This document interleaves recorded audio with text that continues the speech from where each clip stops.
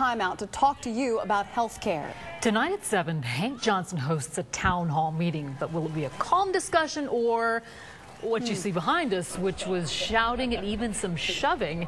That's happened at other town hall meetings across the country. CBS Atlanta's Harry Samler is at Georgia Perimeter College in Clarkston, where tonight's town hall meeting will be taking place. Harry?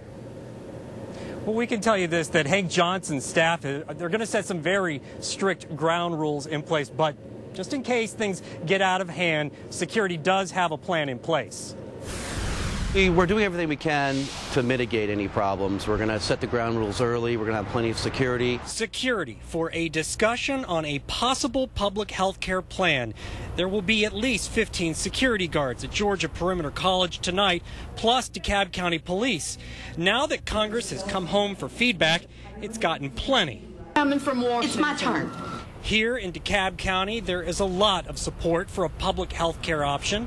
If I had an option to have affordable health care to where I wouldn't have to be giving out too much money for it, but I still be covered for basic stuff, then I'd like an option of having that rather than having nothing at all. I think that they should take their time and really set some rules in place before they try to initiate anything. Congressman Hank Johnson strongly supports a public plan. CBS Atlanta tried to talk to him before tonight's meeting, but he was too busy. But his congressional opponents in Cobb were not too busy.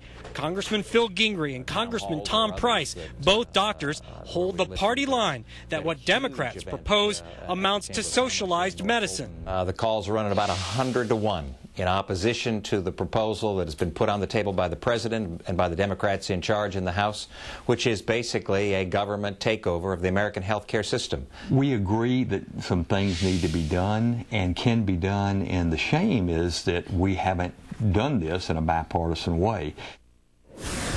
Okay, once again, tonight it's at Georgia Perimeter College, and it's at the Cole Auditorium from 7 to 9 p.m., from 7 to 9 p.m. Plenty of time for you to get there after work, and it should be, no matter what side you're on, it should make for a very interesting debate.